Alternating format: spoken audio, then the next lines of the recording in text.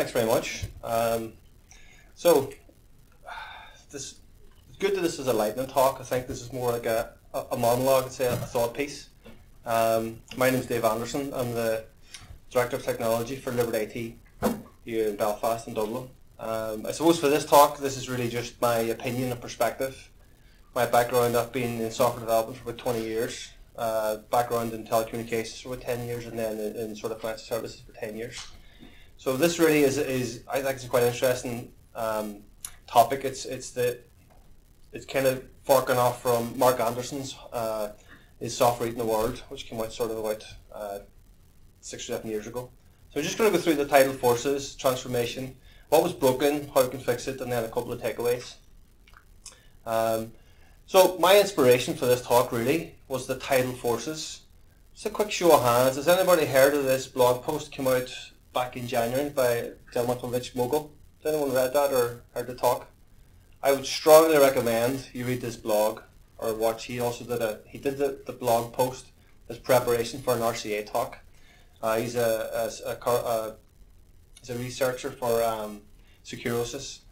And really, he talks about the tidal forces that are affecting security with a lot of different factors in play, like the amount of endpoints that are starting to appear, mobile phones and tablets, the fact that the cloud has the back office, and plus all the infrastructure going off the public cloud. So, reading this blog, it got me thinking. As a long-term software developer, I always had a funny relationship with security. For a long time, it was kind of like it's something that you were caught. If you could get through the door without getting caught, you were okay. But then I'd say maybe about 8 years ago, I was working in some e-commerce stuff, and I thought I really got to look at this closely and kind of see what's going on here. And there was a niggling thought in my mind, and it didn't really strike me until I read Rich Mogul's blog of what I was experiencing. So I'm really going to talk through that. So part of this, a really important part of this, is transformation. When you say the word transformation in a company perspective, people always think about, oh, it's a beautiful thing. We'll all be as we are. We'll get ready for our transformation. Kind of knuckle down, and it'll happen, and then we'll evolve, and that's it all done.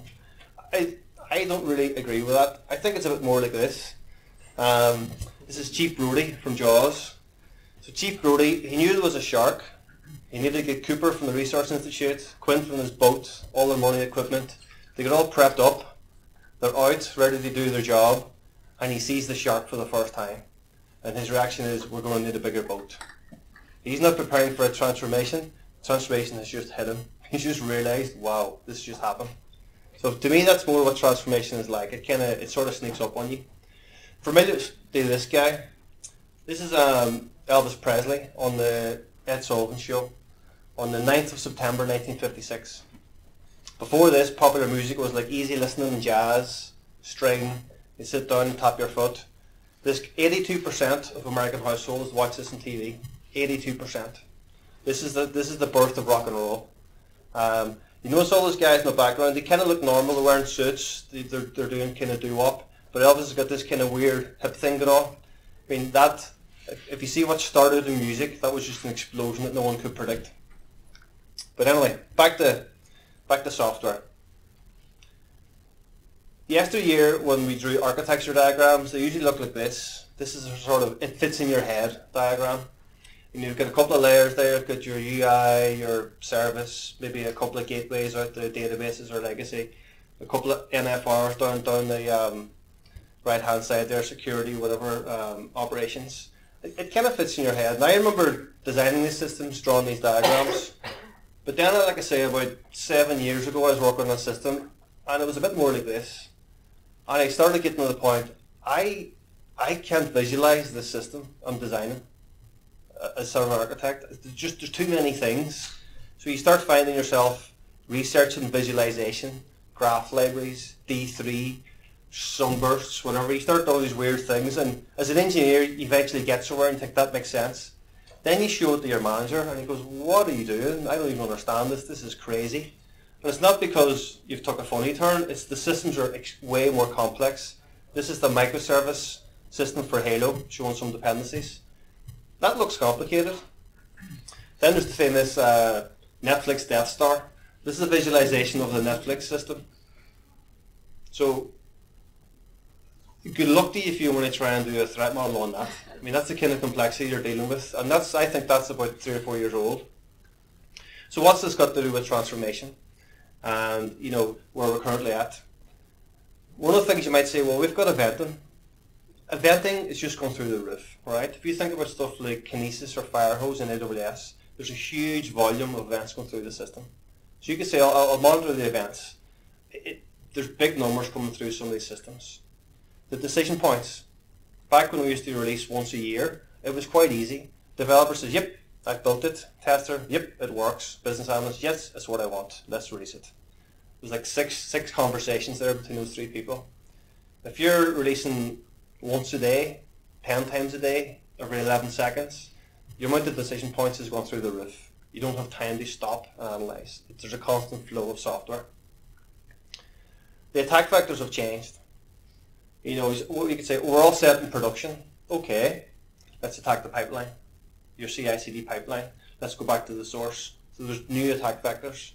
And then once you think you've got everything sorted with your nice cloud environment, you've got your events in a nice SIM or something, you've got your continuous delivery, you've hardened your pipeline, some developer is going to Google the Simian Army and release the Chaos Monkey, this great concept from Netflix called anti-fragility, in the sense that our system's so complicated, let's just throw in some chaos and see what happens. That's the only way to test it, because it's far too big to sit and actually do proper analysis on. So this is, like, I think the open source this in around 2011. So this in itself is 7 years. So we talk about transformation. There's a lot of things in the new world that are vastly different from the old world. So I know what you're probably thinking. He's going to tell me I need to be a developer, or he's going to tell me I need to write code. Great!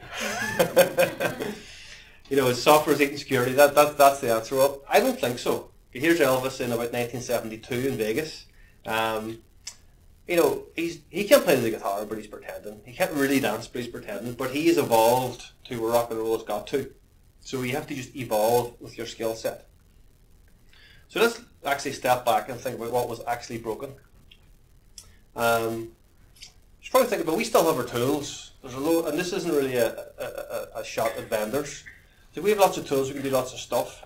If you read that Titled Forces blog post, there's 3 points that Rich Mogul talks about, and they're very deep points. Endpoints are different and more secure. The amount of mobile phones and tablets shipped has far exceeded laptops and PCs by far. So if you've got Android or iOS, they're probably sandboxed, they're more secure, there's less access. So the attack vector has narrowed, and there's many, many more devices. The back office has gone to the cloud. Your email server is likely now as a SaaS, so you don't have to really protect that hardware on-prem. So a lot of that sort of vendor products that you would buy and install, you're now using as SaaS, so there's less servers as a company. And then your infrastructure is also going to the cloud. If you've got developers who are excited by the new sort of technical advances, you're going to want to do stuff on the big cloud vendors. So guys are pushing stuff out. So it's zero touch. You can't scan anything. You can't monitor anything. You've got these different approaches. So a lot of the old techniques we would have relied on don't really apply anymore. So let's talk about what else was wrong. Communication was always terrible between development and security. There was always this, excuse me guys, what are you doing? It's like, don't worry about it, it works. Yeah, it might work, but it's not secure. So there's always a siloed between, I'm going to say, different departments. It's horrendous between, let's even widen it out, between business, development, security, operations, test. We're always very siloed traditionally. That has got to come together. Shift left. I'm not a fan of shift left. It's a very easy thing to say that, well, let's just shift it all left and let the developer do it all. Developers are not magic. They just want to build stuff and get it out the door. That's me speaking as a developer. I don't think shift left is the answer, because you need all those things, but they just need to work together. So I prefer the term include left, because you've got to move left of the work, not really shift all the work left. And then people say, well, we need a central team, a secret team to do everything, and they'll swoop in and fix it all. I'm not knocking blue teams or red teams. I think they're very important. But you have to talk to the development team. Because you're working in isolation, then I can tell you from a developer, you're going to think, well, those guys have got that. I don't need to worry about it. Brilliant. And again, with the decision points, a central team cannot keep up. And finally, while we're ranting about stuff, cloud native. You see some companies have gone to the cloud where they've lifted and shifted something off. You may be running on the cloud, but unless you're properly leveraging the platform and behaving differently, you're not really cloud native. And this is going to keep evolving. So I think having something just physically running in the public cloud isn't really cloud native. So, if you're a company maybe went to the cloud a couple of years ago, you think that's just all set. I think there's a lot more to do there. So, rule of a hack. You can get into a false sense of security saying, well, we've got some stuff there, we're in the new world. This is Elvis 1966. He's wearing a leather suit. He thinks he's cool with the kids, but there's no kids watching him. It's all the guys who are watching him in 1956, 10 years later, 10 years older. So he's pretending like a rocker, but he's not really changed. He's still singing the same old songs from the 50s. This was his TV special comeback. So you can kind of change a wee bit on the outside, but you've got to change how you actually do your job. So how can we fix it? First question I'd say is ask why. Why are you doing what you're doing? If you're building a system, why are you building that? Who is it for? What's the outcome? What's the destination? If you're a security professional, why are you doing your job? Are you just filling in mindless audit reports and analysing endless findings? You've got to get right back to the root of the problem. So Richard Feynman here was a great proponent of asking why. So drill down, get back into the core of your profession. Think, what are you good at? What's your core competency or capability? If you're a security, a development, you're a breaker or a builder.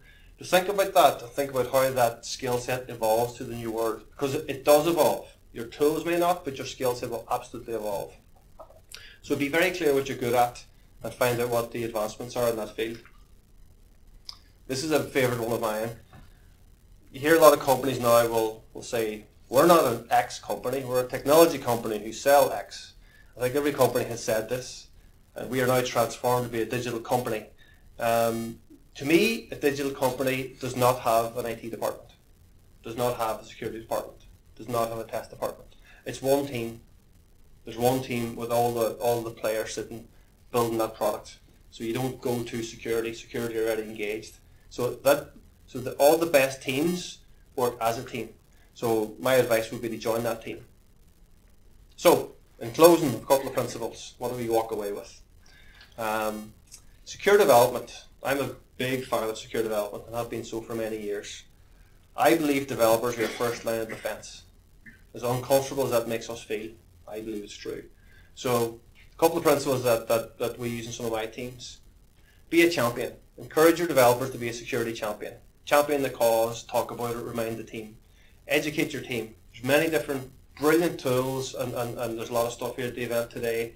So, give the team the information they need. Make them think differently. Be aware of your blind spots. Architectures are so complex today, there's different blind spots. You may use a certain tool that maybe negates cross-site scripting or SQL injection or whatever, cross-site request forgery. So threat model with your team. Have your team figure out where the vulnerabilities are. And then when you figure out a mitigation, actually have the team test it with developer security testing. Have them have security test cases in with their functional test cases. What we do is when we have a vulnerability, we treat it like a bug. It's a defect. It's on the defect log like anything else. I find if you tell a developer there's a security vulnerability in your release, they go, okay. You say there's a defect, they're going to fix it. So it's a different way of thinking about defects. A colleague of mine, if you're going to public cloud, Brian Riley, I think these are 3 very cool principles for like a hardened cloud architecture. Immutable architecture. If everything generated, automated, if something is wrong, blow it away, reprovision it. So immutable architecture is a very important principle. Second, event-driven security, self-healing infrastructure. You only put traps and analysis on to actually do the work for you in a zero-touch environment. And then management of the blast radius. Keep your separation down. If someone actually gets into your environment, make sure it's a small attack radius. Remember, everything is software now, so this is automated and coded all the way through. Also, security by design. AWS brought this out I think about 2 years ago or a year and a half ago. It's a really nice approach to public cloud security. I would strongly encourage anyone to read that white paper. It's just one of the main principles is just automate everything. and there's a really nice framework to how you do that. And then finally, I'd say what's your focus? If you're building a system, protecting a system, I think you need to partner at design time.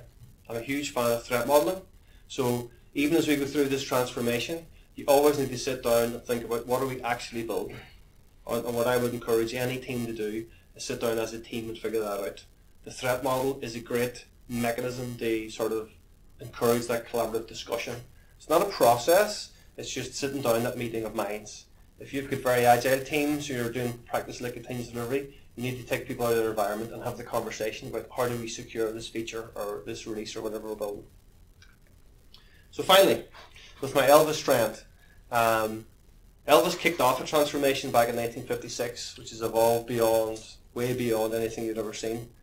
Today, his core competency is singing a song, if you think about it. So today there's people with who's got Elvis with the Royal Philharmonic Orchestra. It's completely evolved what that is.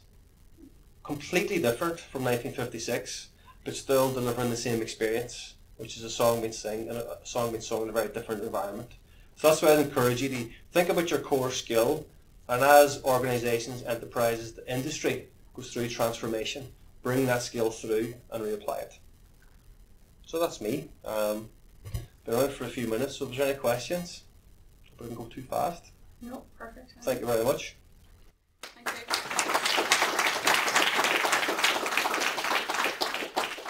Any questions for Dave? So Dave, on your development slide, which I love by the way, you're talking about one of the key things in there is educate your team. Yes. And I think for security work, for threat modeling sessions, for instance, in my career, one of the biggest challenges has been exactly that, educate the team. And today, there is boundless resources, so you can find 101 courses on how to begin using AngularJS, but how to find courses and kind of resources really to educate your team has always been such a massive, monumental challenge. You got any tips on how that might be improved? I think we went the formal way early on. I've done a lot of formal courses, which are really important, but a class is always point in time. It's good to get immersed in it, and then you have material that people can self-discover. But what we found really successful was events like Security Shepherd, or just having almost like events within the company to get the expectation raised. So I think that was, because you don't want people almost experimenting with your live production stuff. You want people experimenting in a safe environment. So I think having those both self-led, formal class, and also having mentors that you go to, like a good collaborative network. With security champions, you can go and talk to that guy. So having that all laid out and very clear that that's there, and then drive the engagement through things like Security Shepherd. We find that has worked well. I think the normal way of just rolling out a class is a bit tough. Okay, is that? Thank you. Okay. Any further questions? Anyone else? Okay. Well done, you're off. Thanks very much. Thanks. Thanks.